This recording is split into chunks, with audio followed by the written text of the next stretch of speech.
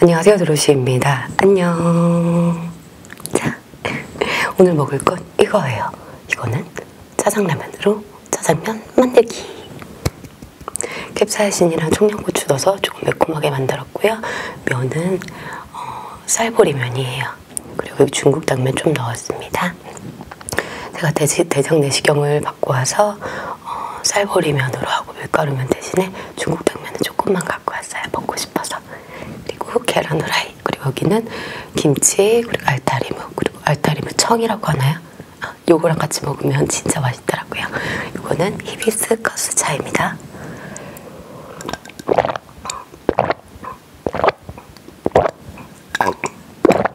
아우 시원하다.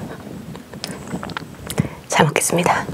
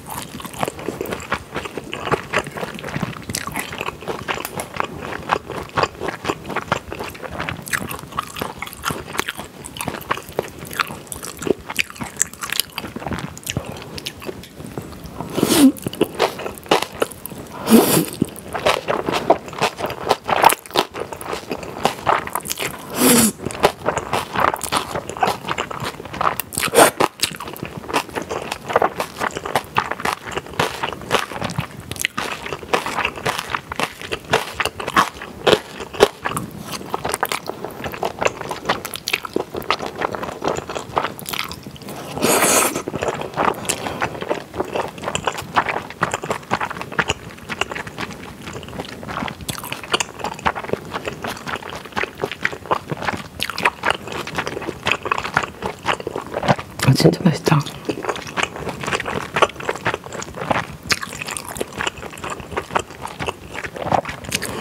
김치를 넣고 볶아서인지, 그리고 캡사이신이랑 청양고추도 짜장라면의 느끼한 맛이 전혀 없어요.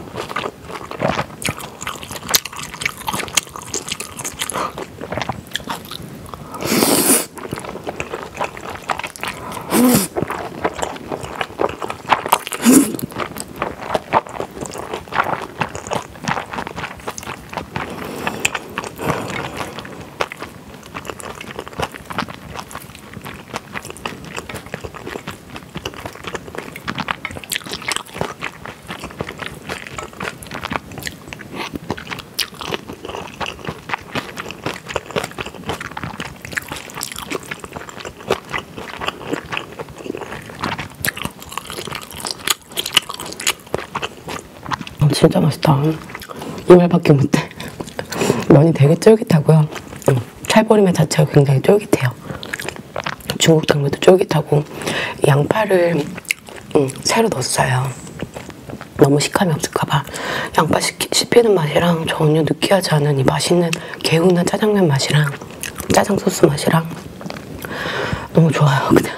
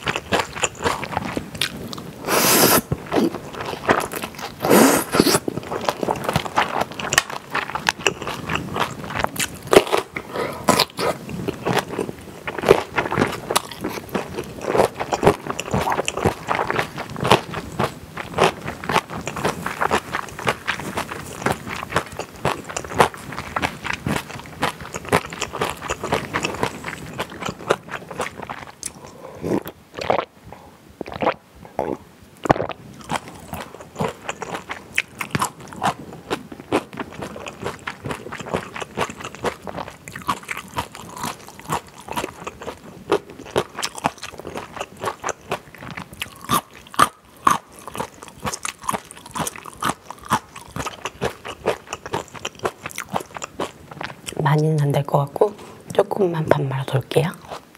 짠! 맛있겠다.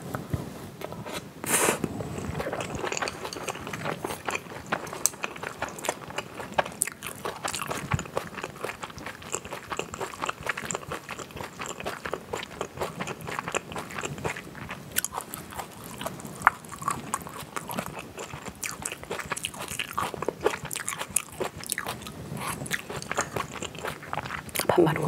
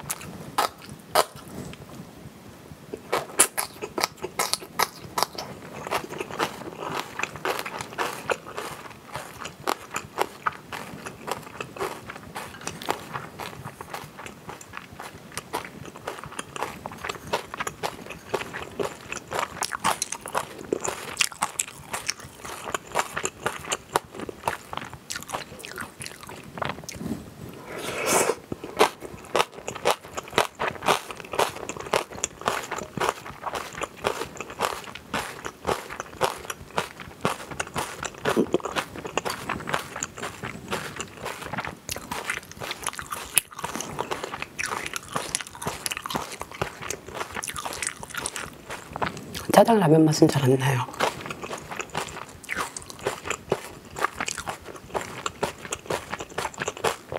짜장면 맛이랑 비슷해요.